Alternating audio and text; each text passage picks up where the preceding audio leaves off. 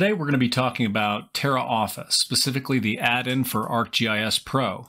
So this add-in, when combined with Trimble TerraFlex, provides a simple workflow for setting up data collection projects either using feature services hosted in ArcGIS Online or Enterprise Portal. This can also be used on-premise with a ArcGIS geodatabase, such as an SDE connection, versioned or not, and also a file geodatabase as well. So from within ArcGIS Pro, users can set up, manage, and deploy data collection projects. Collected data is then downloaded directly through the Terra Office add-in, updating the feature service or geodatabase feature class layers. If you look down here at the diagram, you can see how everything kind of flows together. It also supports real-time and offline GNSS workflows or differential correction workflows using the cloud.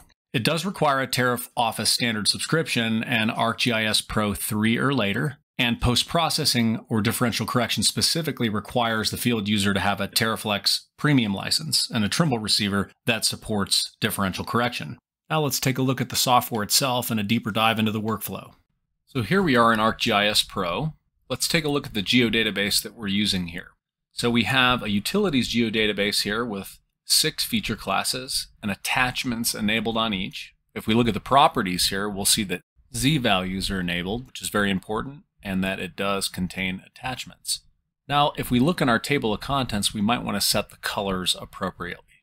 Going over to the Terra Office ribbon, we can click on the Sign In button. That will invoke a browser, and we'll go ahead and sign in with our Trimble ID.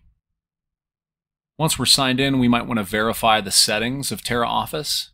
These are things like logging intervals, auto saves, and log file information.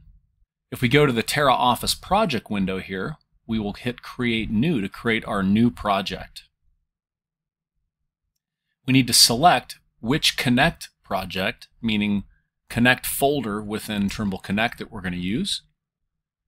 Choose which layers we want, and then configure any autofields for GNSS metadata that we might want.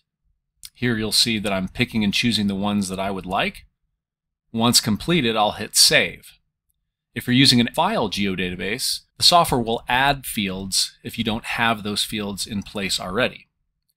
Now look at the project geodetics. We just want to verify what's going on here. We are storing GNSS as NAD83 2011. Optionally, we could store as WGS84, although that's not recommended. You'll also see that the geoid model reference there is shown. Lastly, in our Create Project window, we choose our source of accuracy, whether we want real-time only or real-time and post-processing. We're going to choose real-time with post-processing.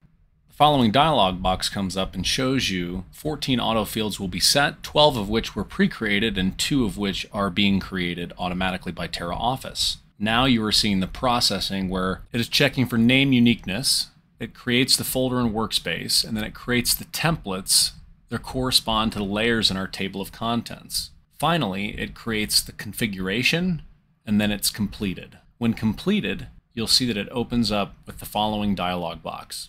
This dialog box asks you to save the ArcGIS Pro project or set it to save later. You can also say, next time when Terra Office has changes, save or do not save. So the first step is to click on Field Data on the Terra Office toolbar. Now we have our dockable Terra Office window. If we click Change, we can change the filter if we would like to filter within a time frame, certain features, or whether things have been previously downloaded or only features that have been post-processed or differentially corrected. Let's click on Download Forms, and I'm going to optionally turn off Mark as Downloaded, because I'm going to download this later post-processed. But for now, we're going to take a look at the results pre-processed with only our real-time correction, which in this case was SBAS. You'll see that 6 forms were downloaded here. We hit OK. You'll see all 6 here in the downloaded forms window with their object IDs. And for now, we're just downloading SBAS or WAS collected data, just sub-meter for now. Of course, this could be processed and resynced by clicking the download forms again, ensuring that you check the box include only processed forms. Here I'm going to zoom in and take a look at my data. So we'll take a look here. We could identify it. We could see any pictures that might be there. We look here at a water valve. It's a fire valve, gate valve. We've got our feature height, and we've got our coordinates. Let's identify the hydrant. Here we'll see it's a Kennedy hydrant, and we've got a picture here, an attachment. If we click on it, we'll see that information, and we see our photo. Optionally in TerraFlex, in the settings, you can choose to have a watermark on for the date, time, coordinates, and bearing. Thanks for joining us for another AllTerra Central technical video. Until next time.